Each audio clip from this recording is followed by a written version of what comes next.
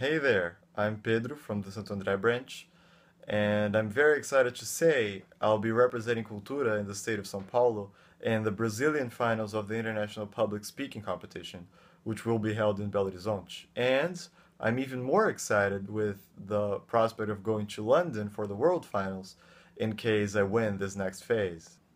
Now, I've been asked to talk to you a little about my experience at the Your Voice competition, and of course this one, the ESU.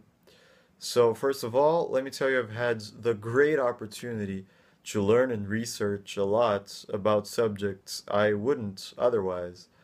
I've had the chance to meet great speakers and to learn a lot from them, and of course, to improve my public speaking skills, which is very important. So, if you're interested in participating, which I strongly recommend you to, let me give you three advices. First of all, and I think this is the most important one, have a message you want to tell people and be honest to it until the end. This is not just about speaking and being applauded. First of all, and I think this is the most important one, have a message you want to tell people and be honest to it until the end.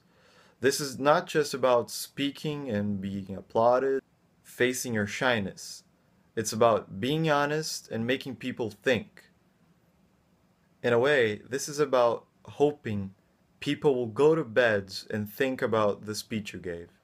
The second one is about knowing how to deal with the spirit of competition, with winning and losing. At the Your Voice competition, I lost. I came in thirds.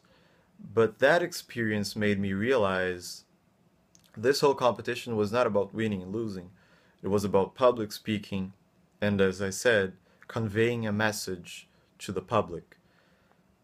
And that was a very humbling experience. So when I arrived at the ESU contest, I only did my best and ended up winning and classifying for the Brazilian finals. So yeah, it sounds cliche, but never give up. And my third advice is for you to root for me, because I'll need all the help I can get in order to classify for the London finals. Thank you all, and I'll see you around.